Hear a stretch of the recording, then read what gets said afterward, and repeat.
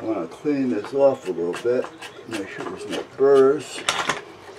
So I'm using a metal brush.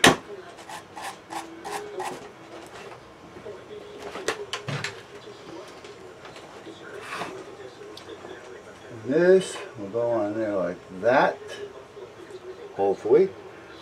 And this should go in there, hopefully. I do have to put a piece of wood under this, a block of sort. There you go. Let me get my little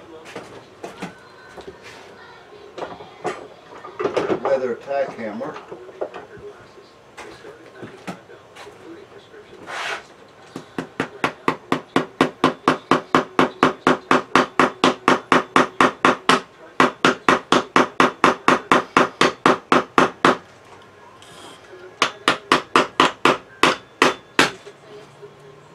Just like new. You'd never know that I did that.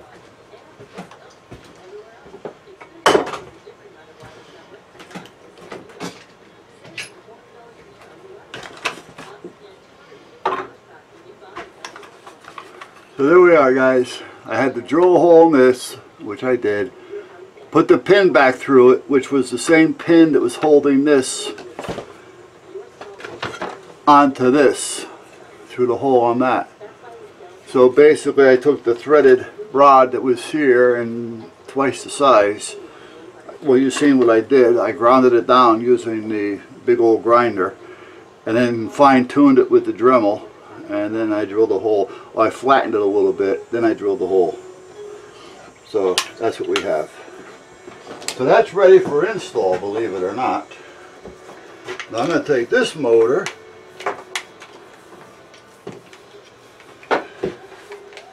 and put it over here in the motor.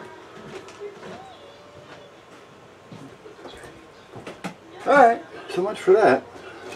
I did have a big container that had all the motors in and all the gears, and now I can't figure out where the hell I put it, because I got 2 more motors to put in there now.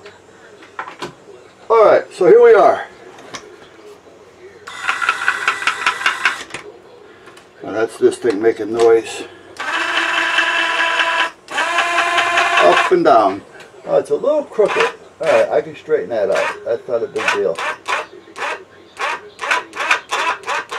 Yeah, okay, so I got to straighten that out real quick before I hang it, because I don't think the chain, it may, but I may have to straighten it out just a hair, which is not a big deal. Let's see.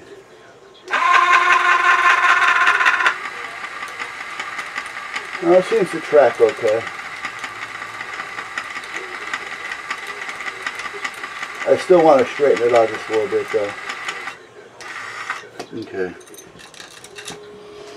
Okay, so that track's okay if I want to leave it as is, but I'd rather have it track a little straighter, so that's not a big deal, however. Alright, so let's work on this piece, because this drives me nuts.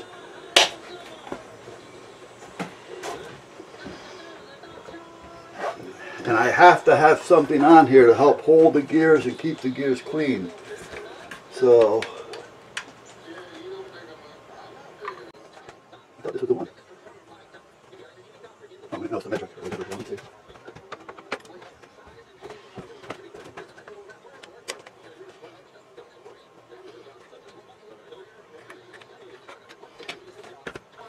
As long as I got this apart, I might as well grease it up.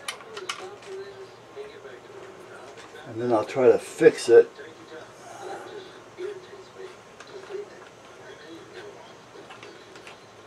I don't know if you guys watched that program on Animal Planet. I think it's still on Animal Planet.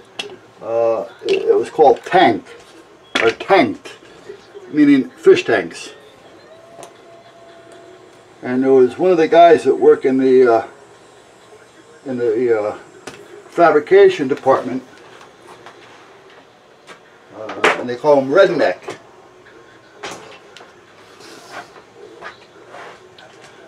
Well, I was watching it one day and I was saying, Jesus, you know, I like what they use when they're sealing these tanks together and things. First, you got to have make sure you got a straight edge and a clean edge, because once you bond them or weld them together using the liquid material that they have, you know, that's it. And if it leaks, you're kind of screwed. But it'll hold just about anything. I mean, they put these big tanks, you know, these 1,000-gallon tanks together with 3-inch and 6-inch, you know, material, using this liquid glue. I mean, like, whoa. So I sent Redneck an email. I said, listen, I'm not looking to compete with you guys, but whatever it is you're using, I can use it in my little shop, you know, when I'm tinkering. So what is it? So he got back to me and he says,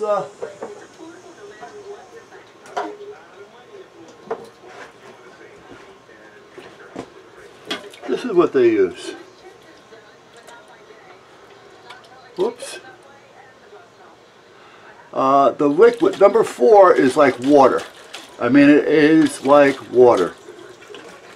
This one here is also as thin as water. I don't know, I think it's a faster set than this one, I'm not positive. Very fast, alright, where this one's just fast. Oof. Ventilated area. And this one is more like a thin pancake syrup, which is also a fast setting, and they're all clear.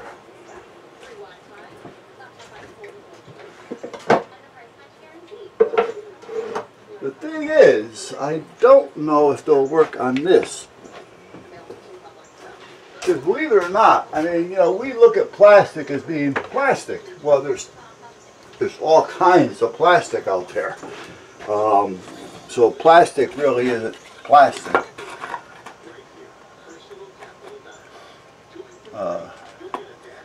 Especially plastic. It's a little bit different than your acrylics. With plastic, there's a certain amount of wax in it, and that's what makes them hard for them to bond, because of that little bit of wax that's in there. That's why they tell you sometimes to put some alcohol on it and then light it and let it burn for a second, you know, because you want to get some of that wax off the surface that you're going to be bonding together.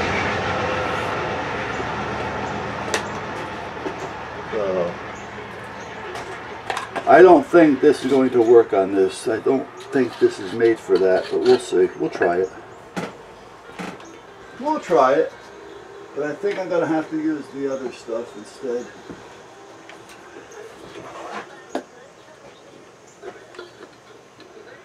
So, take a little bit out in the syringe. Put it into my little applicator.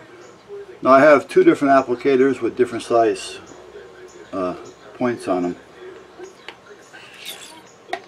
Believe it or not, this is the bigger point.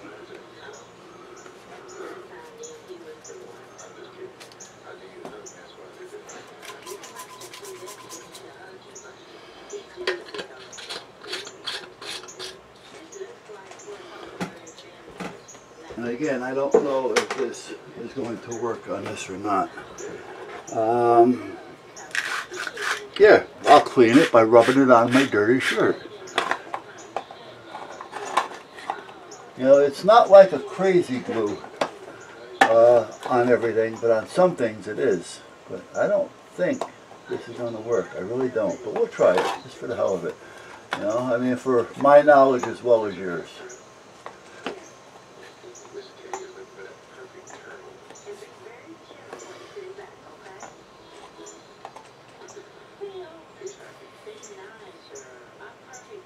See what I mean? Like water.